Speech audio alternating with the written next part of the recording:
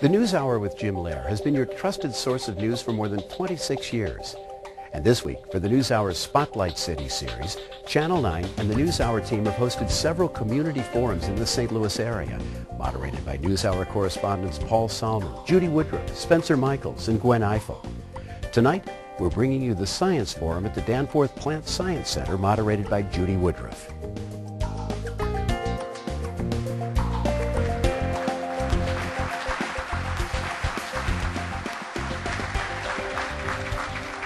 I am delighted to be back in St. Louis. I love the people of St. Louis, so this is a real treat for me, and I'm pleased to be here as part of the NewsHour's coverage of St. Louis. So we are honored to have this distinguished group with us tonight to talk about a science that does not get enough attention, in my opinion. Why should we even be having this conversation about plant science in the year 2009?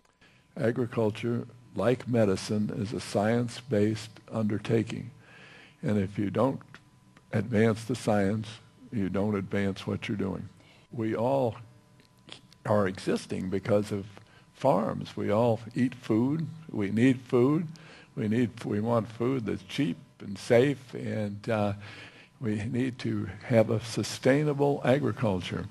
And right now, we don't have a sustainable agriculture. We're using too much fresh water. We're using too much fertilizer, which pollutes rivers and streams. We are gradually taking more and more farmland out of production for roads and cities and urban development.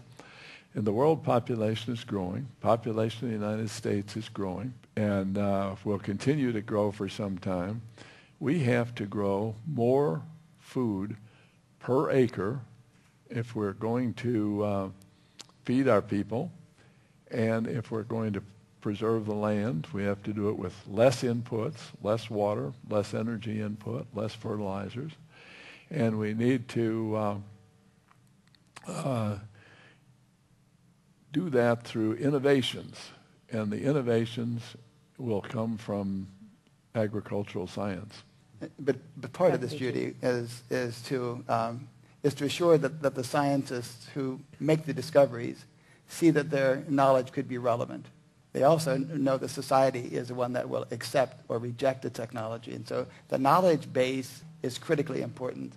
Once that connection is made between the scientist and what he can do with his discovery and the will to be entrepreneurial or put together, there are a subset of individuals that will take that chance. But give the scientists their head.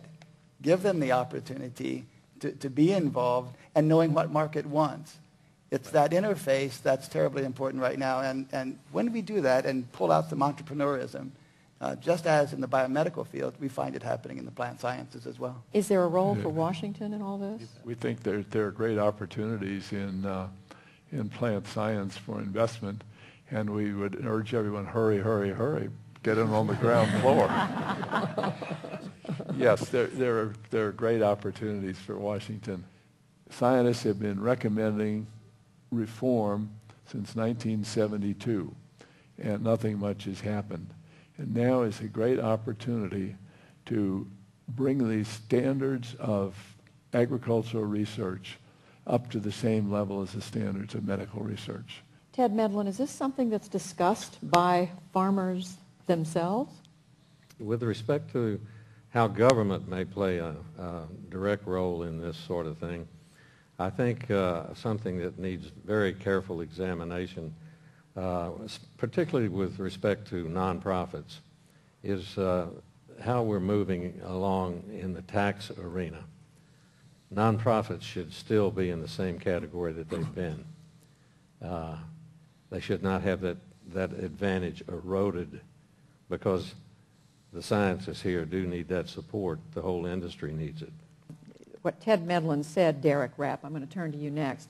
Some of what I think he's referring to is the government supporting farmers, supporting agriculture. But there's a connection to science as well, isn't there? It requires, as Bill mentioned, we need to see new innovation that leads to the agricultural productivity increases that will continue to meet the demand. Quite simply, the numbers, world population is growing at about 1.2% annually. Meanwhile, Arable land, farmable land, is decreasing worldwide at about 0.3% annually. So we need to increase agricultural productivity about 1.5 points a year simply to tread water. And that's before you take into consideration factors such as changing of diets around the world that lead to increased consumption of grains because of increased consumptions of meat, et cetera. What are some examples of the kinds of advances that are over the near horizon? Well, I think, sorry, Go ahead, one yeah. example that is creating a great deal of excitement right now is drought-tolerant crops. Crops that will require less water, and therefore that does a few things. One, an acre of land that's already being farmed will not demand as much water. And two, it might bring some land that currently may be marginal back into farmability. The second opportunity is new planting equipment will put the fertilizer exactly where it ought to be. There will be less requirement for nitrogen-based fertilizers. That's a good thing. Less water, less inputs, less fertilizers. So agriculture is changing through knowledge that of how basic processes work. How do they take up water? How do they take up fertilizer? And how can they defend themselves against diseases? We think it's important here, but yet the science has to underlie both what we do and what might happen in other parts of the world. Victoria Gonzalez, you work with entrepreneurs who are coming up with ideas, and you work on supporting them. Tell us about some of the work you see going on right now and why it's so important to support it. Well, yeah, Derek's a great example. His company is working on technology that will prevent nematode-resistant type technology that will increase yields. And, you know, it is so important for these kinds of companies to have resources relative to capital, relative to having the regulatory and the intellectual property knowledge and talent so that they can get through that for commercialization. So companies in this area, I'll tell you, we don't have as many venture capital companies who are putting their money towards agricultural type technologies, and it's so important. Why is for us. that? Why is that the case? You know, people don't think of this field as science. And so I don't know that there has been, you know, number one, a lot of return for some of the venture capital who have gotten in that field.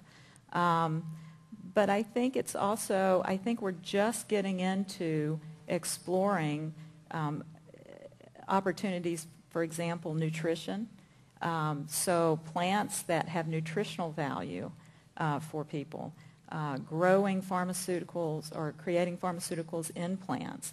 And so we're seeing new opportunities that I think we will see now more venture capital coming into this area. But historically, there haven't been those high-tech opportunities for the venture capital to put money in. So the next, what we call evergreen revolution is going to have to come through science and improved technologies. And the technologies will be in the seeds. And that's how we'll preserve a good world for our great-grandkids. If the entrepreneurs have not seen enough reason over the past decades to invest in some of these and I would challenge projects that to an and extent. ideas. Okay, well that, then let's just hear. to say that there are several new venture capital funds that have been formed in the last decade that are focused particularly in agriculture. What Vicki said is exactly right. And that is that historically we've seen a lot more funds focused on pharmaceuticals or medical devices, et cetera, within the life sciences arena overall. But there is an increasing focus within agriculture. But we need to see more firms, certainly. And how do you make that happen? I mean, is it something... We succeed as companies and show them that this is an exciting opportunity in part. So they say, you know, I look at that fund that invested in that company and received a payoff several times its investment, and now I see that other companies are being formed in this area, and I want to have that kind of success too. In this whole area of plant science and biotech, including the regulatory and intellectual property issues that have to be addressed to start a new business in this area.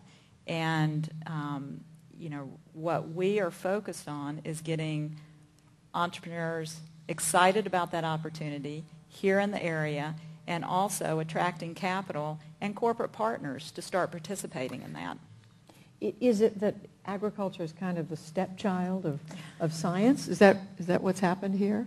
I think the funding opportunities make it a stepchild. What do you mean, the funding opportunities? If you're a graduate student and you're looking at where next you want to make your impact, you may find that it's greater to make an impact in engineering or in medicine. It's a little more difficult to say that you want to spend your life in plant science research, perhaps 100-to-1 ratio between success in getting a grant as compared to the plant sciences. Where would you, if you're an intelligent, bright young person? We hope this will in fact draw new young people. What would you add to that, Ted Medlin? I'm coming back to you because you're the one who said farmers may not sit around every day thinking about science. What is it about this area that the rest of the country could learn from? The importance of this institution cannot be overstated. It demands our support. It demands our spirits. It demands our all. No better case could be made for providing a strong agricultural system in the U.S. than just to look at our recent catastrophe with our dependency on foreign energy. And it affected all of us. Certainly in agriculture, we saw our input costs escalate tremendously. So we have to preserve a strong agricultural system in the U.S. for our own security and for the security of others around the world. Thank you. Well, it's not only a great spot. I think you should hire. How important is it, Dr. Beachy, to keep that connection with folks who are farming today in this country? Or is this global, affecting countries all over the planet, that you have to set your sights not only in the United States but beyond as well? There are global questions and global problems that farmers here face. The issue of water as a limited resource faces all farmers. How do you get more crop per drop? The issues of saving the environment and using less energy while doing so faces the farmer in Africa as well as the farmer that's here. It's our social responsibility to use the knowledge that would be impactful for, let's say, American vegetable farmers in ways that would benefit those in Africa and Asia.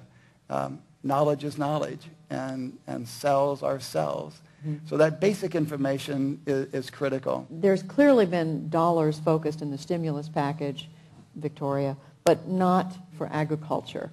Why do we think that is? The short answer or the long one? Dr. Danforth. I've spent a lot of time on that, and let me say that in the stimulus package, the National Institutes of Health got an extra $10 billion. Enormous increase. The National Science Foundation got $3 billion, and agricultural got $0. And one of the reasons was that people from the Office of Management and Budget, the OMB, argued against giving any to agriculture for fear that the money might be wasted. And that is, as I've said, there needs to be a reform in the way in which money is spent, federal monies are spent in agricultural research. We can't make the world 100% safe. I used to tell students, parents from Washington University, you can worry about your kid, but if you really want to worry, the most dangerous thing is the automobile. And that's true for most of us. But people go up ballistic if they think a new food might have something in it that they don't know about before. And the risk to that has proved over the years that we've had genetically modified crops, there hasn't been one case, not one case of harm to a human being. There has not been one demonstrated case of harm to the environment. So I think we can begin to relax and streamline the regulations, but it's going to take some political will. But that it was a real concern that was out there, and still is out there. But the concern is in the eye of the accuser. We don't know how to do risk assessment very well in agriculture. And until we do, it's easy to throw darts. It's been estimated that there have been more than 1.5 billion meals consumed that contain genetically modified foods, and not one incident of medical impact, no allergies, no toxicities, and no harm to the environment. So, is it your feeling that there is real competition for research dollars between the plant sciences, agriculture, and the other sciences? Certainly within the private sector. I do think that there is some market inefficiency as pertaining to the perception of the attractiveness of, on the one hand, pharmaceuticals, and on the other hand, agriculture. How about research sponsored by the government? At the federal level, I would say there is not competition between medical and agricultural research. There tends to be more competition between agricultural research and farm subsidies and food stamps and other things that are handled by the same committee. And those are tough decisions. But agricultural research... You mean the Committee of Congress? It's a committee, they're handled by the same congressional committees, appropriation subcommittees in Congress. And those are tough decisions to make. But in my view, it doesn't make any sense that the National Institutes of Health spends, well, it used to be $14, now it's probably $20 in research for every dollar spent on agricultural research. It's just totally out of whack. And I think that needs to be corrected with more resources going into agricultural research. I'd hate to take it out of medical research, but it has to come from somewhere, I guess. I was going to ask, who's going to be making that decision, and that'll be made by the, well, that's made by on recommendation by the OMB, and the White House develops the budget, and then Congress responds to that. But it sounds as if you're saying you don't think that's going to happen in the near future. Or am I hearing you correctly? No, I think I'm optimistic, because I think the first step is to prove that by the USDA that agricultural research can be and is being well managed. I think it's easy to make the case for more resources if people are confident that they'll be well spent. I mean, the needs are so great, and it's easy to sit down. I hope we've convinced people tonight, but it's pretty easy if you sit down with a congressman or a senator, convince them of the importance. I think there are some opportunities in agriculture, and agriculture will change in the next 20 to 25 years. But the Midwest is filled with tens of thousands and millions of acres of prime farmland that is well suited for this larger scale farming, for corn and wheat and soybeans. To lose that would be a tragedy in the Midwest, because it's a large part of the economy. So I think we need to be looking ahead at asking ourselves, and having the U.S. Department of Agriculture help us to solve the problem of what will agriculture look like in 25 years, when it might be cheaper to import certain things into the U.S. than to grow it on our expensive land. What might be the next crops that we should be growing that would have higher value? Maybe these are crops that will have things like polymers for plastics, or fibers, or new uses. All the chemical uses that the chemical companies need to make things for us can be derived from plants. Maybe that's where we should be looking. Again, we need leadership from Washington, and we need the support of the infrastructure for science to help with leading to the technology that Ted and his successors will use. Leadership in Washington is terribly important in times like these. Derek Rapp. We need to improve the economics for the grower so that growing is a more attractive vocation in the first place. If we can find ways to increase productivity, we hope then the grower can retain at least some of the incremental revenues that come as a result of the increased productivity. Well, I take issue with that, those statements for just a moment, and that is that I don't think we can depend on foreign sources for our food supply. It's just not practical in my mind. In 1929, the percentage of disposable income allocated to the procurement of food in the U.S. was 23%. Today, it is somewhere between 7 and 9%. In Europe, it's somewhere between 15 and 30%. In Central Asia and Africa, it's 30 to 80%. In Central and South America, it's 20 to 40%. We have a very, very good system in place here. We are 89% food secure. It's the 11% solution that we really need to commit our minds and resources to. And there are opportunities that will help people in other countries be successful because their agriculture can export. Just as our economy in the U.S. has benefited by a $60 to $80 billion surplus that we sell overseas, we'll also need to be, I think, receiving something from outside. That's the way the balance should work in many of our minds. So we do have some differences, but at the end, we are still wanting a strong agriculture here. But a strong agriculture in Africa will be a help. And if that strong agriculture, Ted, means that we sell less to Cuba or less to South America in the future than we do now because of their own productivity, then we need to be prepared for what our agriculture will be. That was the point of them. Let me just begin to wrap up this really interesting, fascinating conversation with a question about what you look for. I mean, is this, we have a new president who's been in office about 100 days now.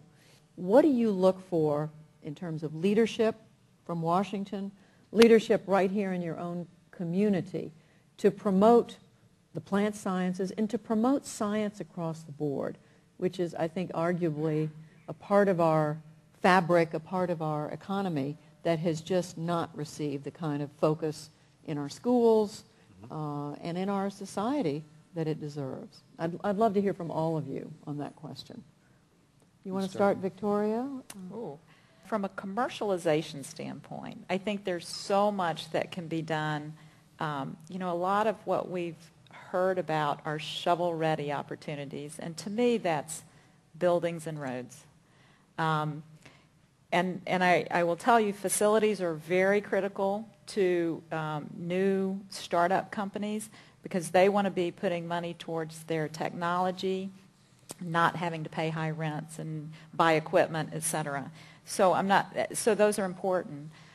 But I think equally important are other types of infrastructure opportunities of, being able to attract people, having mechanisms where, there's opportunities to put capital back into very early stage companies in science. And I think finding ways to promote more research at the university level and also, looking at how we can promote science, our kids in our high schools to be pursuing science careers is so critical. And I don't know what the answer is, but I think it needs to be very high top of the agenda. Derek? Well, I'm glad that Vicki mentioned education because at least when we think about a long-term solution, that has to be one of the major considerations, one of the major components here. I think in the nearer term, helping the general public get comfortable with the presence of technology in many facets of life, and therefore, yes, it's in our food too, is again something that will lead to a greater appreciation of the inputs that are going into agriculture. You mentioned, is plant science a stepchild? And it may be perceived that way, but not for those who are in the field of plant science. For people in this field, I think there is tremendous passion because we appreciate the compelling aspects of the work that's going on. Well, what comment would you make wrapping this up, Dr. Oh, I just agree with everything that people have been saying. I think we do need to do a good job of working with the American people and our great democracy to understand that science is not scary. It's just a way of providing better understanding about the world so that you can move things ahead. And I think we need to work very hard on our early education, K through 12 education, and teaching people, young kids, math and science. And we need to encourage more of our bright young people to going into teaching. And my bias is we need to reward our K through 12 teachers better. If you want to make a fair amount of money, you don't go into K through 12 teaching. And We need them very much there. I think we need more bright young people in teaching than we do in policy making. and Most people agree with you. They are the heroes of our society to come. We need to be very careful, thoughtful, wise, insightful in the courses that we set before us. We shouldn't jeopardize effective infrastructure, successful infrastructure, to build infrastructure. All right, and Dr. Beachy, this is your center here. What is your message in terms of and from the center of the country in order to supporting the sciences and in particular the plant? I'll just make these other comments have been perfect, and they've said the things that should also have been said. What I would add to that is that we have great expectations from Washington now, because we have a president and administration who says science is important. His transition team had lots of scientists on it. He's hiring people and bringing people in that are very bright. I think having an administration that recognizes the importance of science in setting policy, whether the policy is for roads and healthcare or education or in research, is terribly important. That's a nice change for many of us. And we look forward to Washington being different if it makes its policies based on science. Knowing that Congress is not full of scientists, we don't know how far one individual or a group of scientists can help, but we're looking for change. All right, on that note, we're going to thank our panelists for this discussion. Thank you all. Thank you very much. Thank you. Thank you.